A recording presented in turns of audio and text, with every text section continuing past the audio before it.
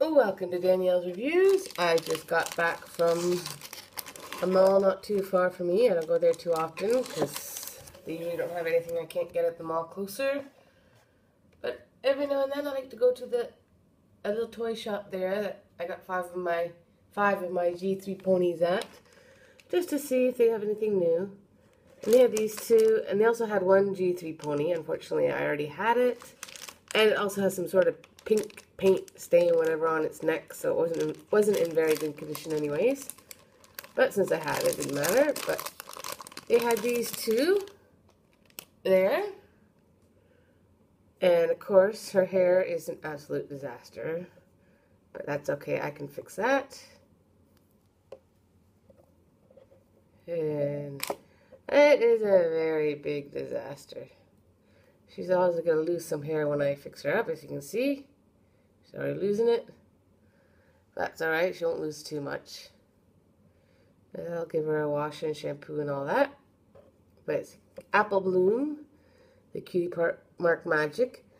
And I will actually post a video, just a short one, after they're all fixed up, just to show you the difference from this to what it will be. Yeah, so these are my first G4 Cutie Mark Crusader ponies, besides the little small mystery. Actually, I don't have them from the mystery bag. I have some other mini Cutie Mark Crusader things. But anyways, they only had Apple Bloom and Scootaloo, unfortunately. No Sweetie Belle. Let's say la vie. I'm sure many of you have seen these. You can buy them in the packaging. They don't have these for sale here, so I have to buy them as is if I want them, or wait till I get back to Canada and hope to find them. But I found them here, so I bought them here.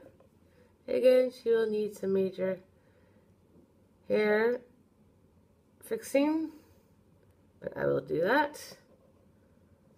And I will post a quick update on what they look like all fixed up. So that's it for now. Thank you for watching. Please like, please comment. Actually, no. Scratch that.